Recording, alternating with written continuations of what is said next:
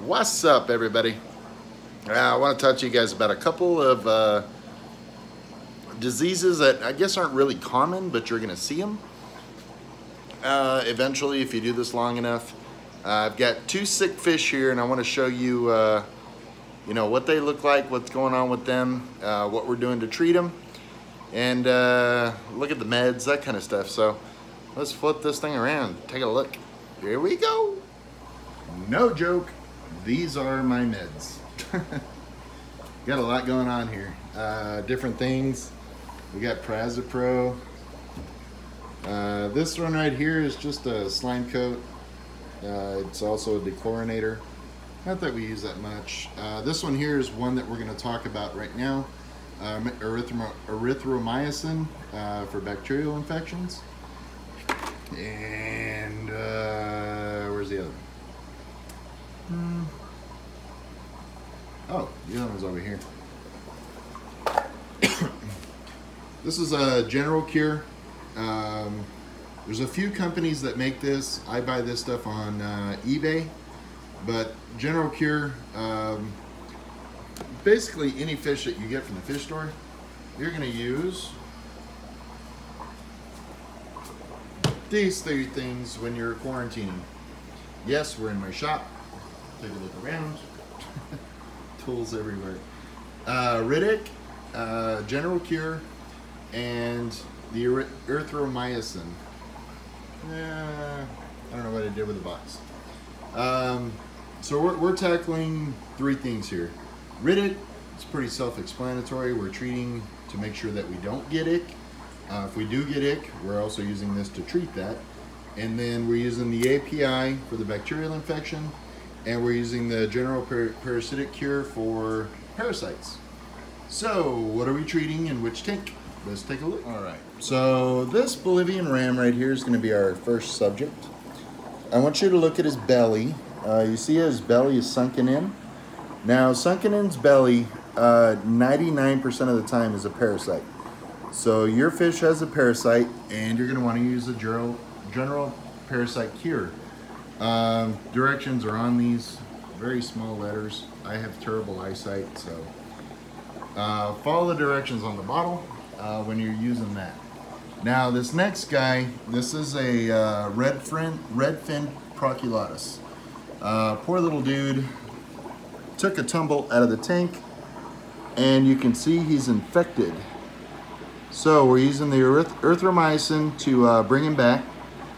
He's probably going to stay in here, I'm guessing, a month or so till we bring him back to health. This is an expensive fish to lose. Not only that, but he's adorable and he's awesome. He took a dive out of the 240. These fish do jump. Lids are recommended on their tanks, but since he's all beat up, he's not going anywhere. And when he starts to look better, we're going to go ahead and, treat him accordingly. Get a tank on the lid, or a lid on the tank, that kind of thing. You can see the poor dude. It almost looks like, like a fungus buildup. You can see it there. There are bacterial fungal infections. That's what's going on with this guy. I'm sure he's in a lot of pain, but we're treating him. We're trying to get him better. These two tanks are both going to get a daily water change. One of these right here will treat 10 gallons, so try and get it into the smallest gallon tank you can. And that's why we use these little 10-gallon tanks like this, and we have a whole rack here. See? Whole rack full. These here are John's coolie loaches. These guys are being treated. They're actually going in the tank tomorrow. They're coming out of prison. That one is empty. That one is empty. Somebody dropped some mollies off to me, so they're sitting in there. That's actually a shrimp tank. They're blue really shrimp. That one is empty. That one has cherry shrimp breeding in it, and that one is empty.